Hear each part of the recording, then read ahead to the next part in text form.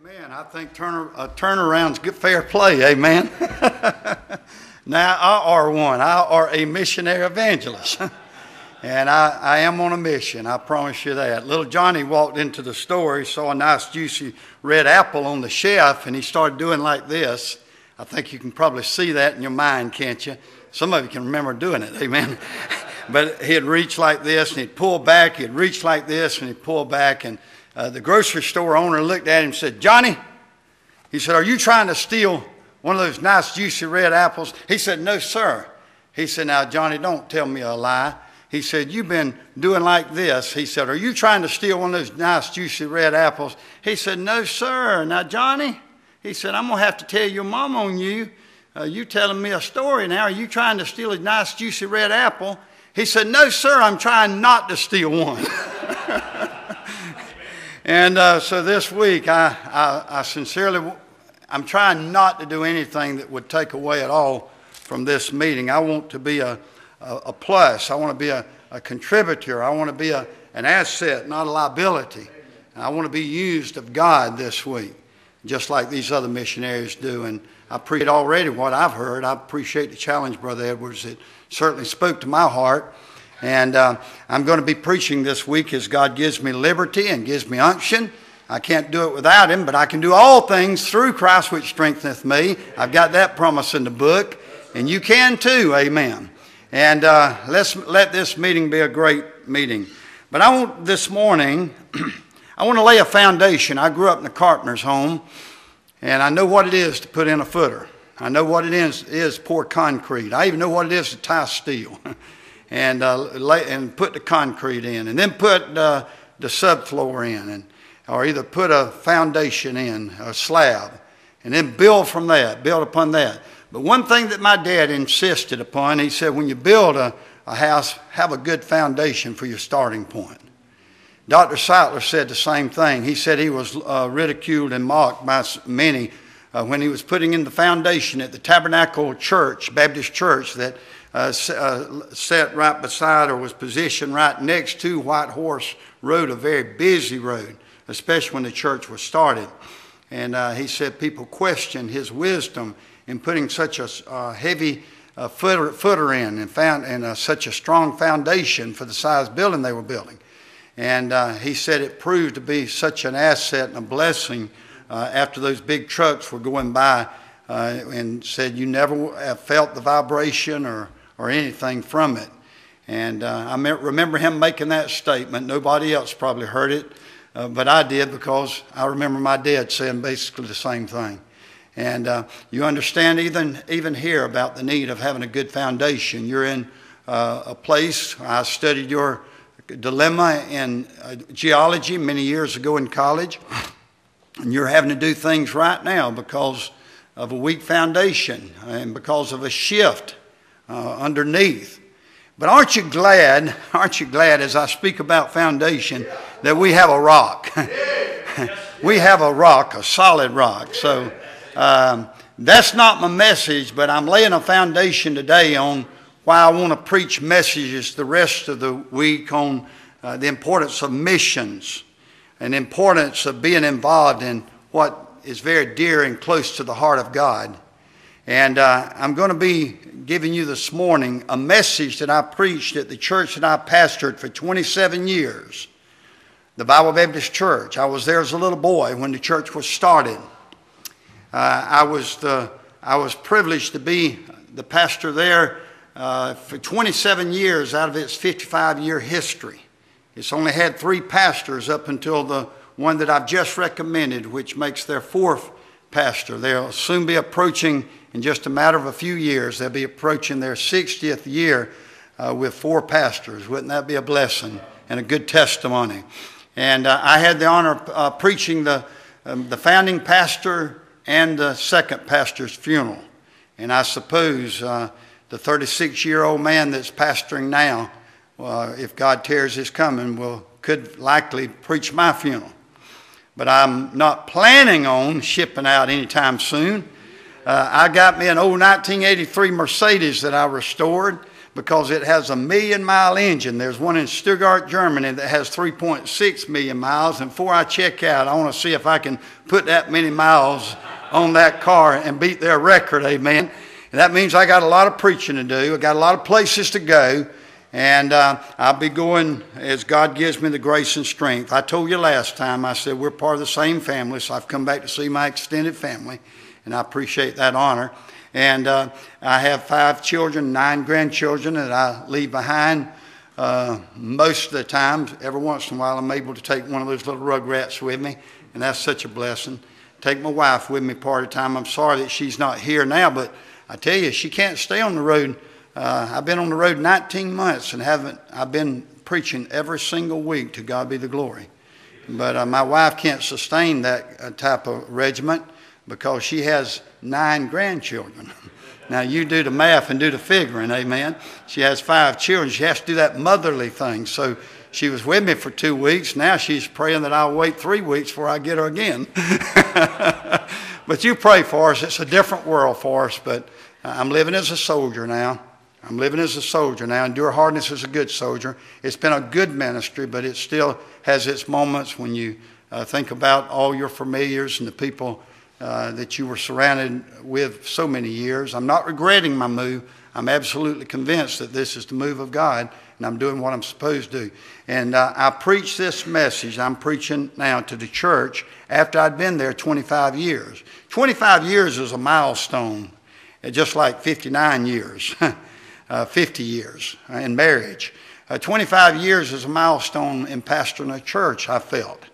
And I was had this kind of carnal attitude. Well, I've kind of arrived. Maybe I can kind of take it easy now. After all, I fought my battles and I've been in my wars, and we've established a strong church. And I mean, I was just kind of rocking back and to pat myself on the back, if you know what I mean. Till God said, "You better wake up, son. You could be like the church at Sardis."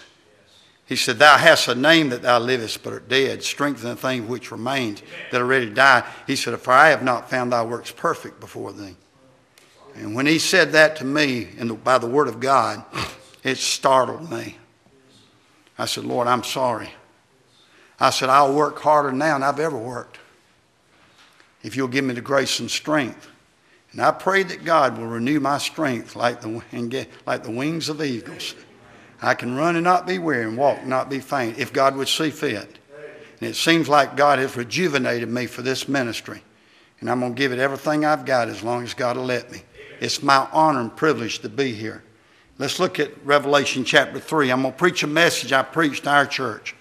This is why I'm out here. This is the theme of my ministry, borrowed from this portion of Scripture. My prescription that I use comes from this Scripture. And it motivates me. It gets me out of bed every day. It keeps me going into different churches. This past month, I've been over in an automobile. I've been over 7,000 miles just this past month. To God be the glory. I heard one of the missionaries talking last night saying something about Arizona. I just come back from there. I just come back from Prescott, Arizona, preaching a missions conference. And so I'm rejoicing to be in West Virginia. I'm a little bit closer to home. Amen. Still a long ways off.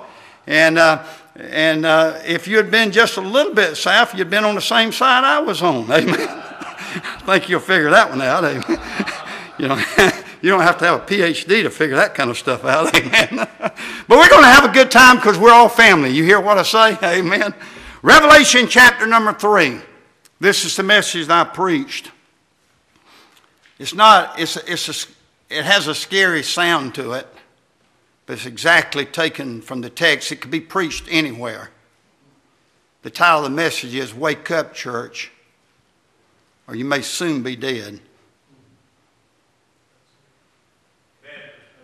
Wake up, church, or you may soon be dead. That's the message I preach to our church. It's not that I'm picking on anybody when I say that. It's the Lord speaking to my heart to speak to you. This could preach anywhere. Listen carefully to the words and you'll see what I mean. I hope it brings conviction to us, Because we must stay alive.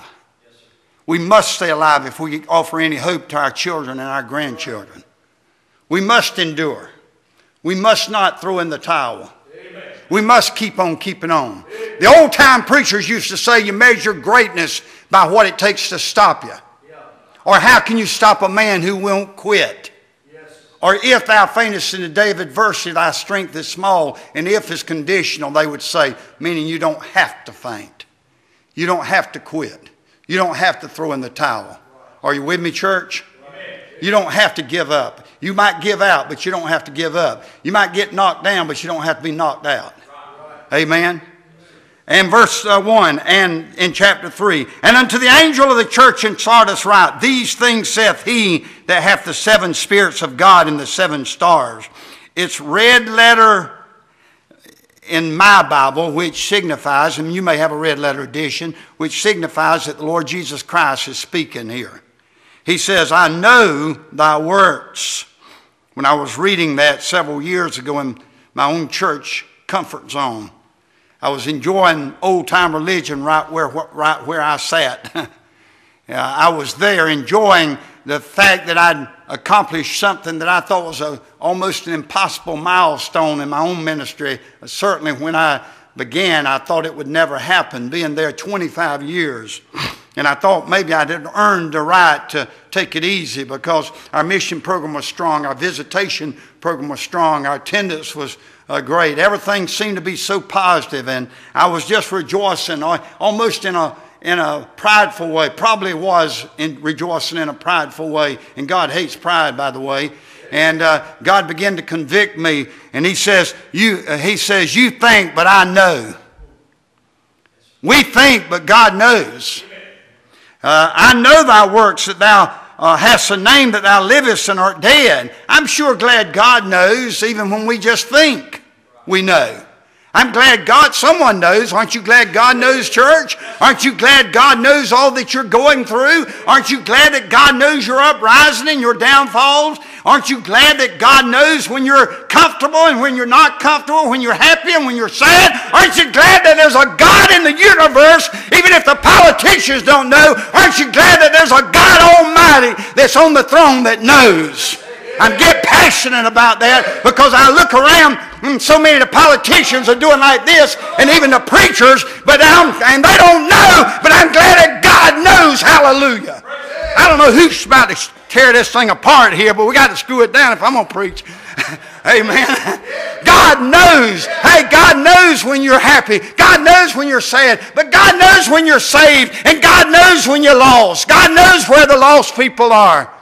And we got to go after them. That's what missions is all about. Yes, that's right. Well, I know thy works, that thou hast a name, that thou livest and art dead. He says, be watchful. That's a hard message to preach on Sunday morning because some of us are sleepy from staying up all night. At least it was in the church I pastored. I don't know about you, amen. But I had folks that came in about 2 o'clock in the morning. I don't know what they were doing. I guess I had something to preach on and didn't know it, amen. They'd come in about 2 o'clock in the morning and they'd be sitting there and be about half asleep. And I was talking to one of the missionaries just then. He says, yeah, I think we had a good time. He said, 3 of us were asleep and I was one of them. No, I'm kidding. But seriously, the word be watchful means, it means this. It means chase away sleep. Get out of your comfort zone. Be watchful. Chase away sleep. And strengthen the things which remain that are ready to die. Does that grip our hearts this morning? For I have not found thy works perfect before God. And that's what God spoke to my heart.